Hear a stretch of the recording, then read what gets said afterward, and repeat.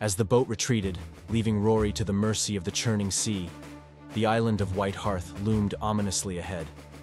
A land with no guards, only prisoners left to their own savage devices.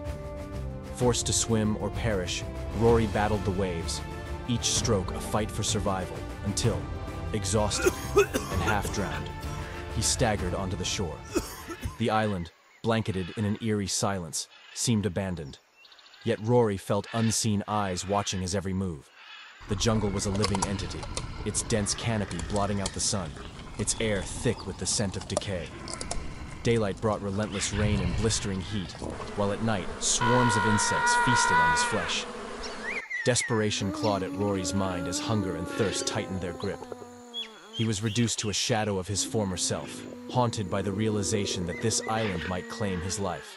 In his weakest moment, Rory's plea to the heavens for salvation seemed futile until he awoke to find sustenance laid beside him.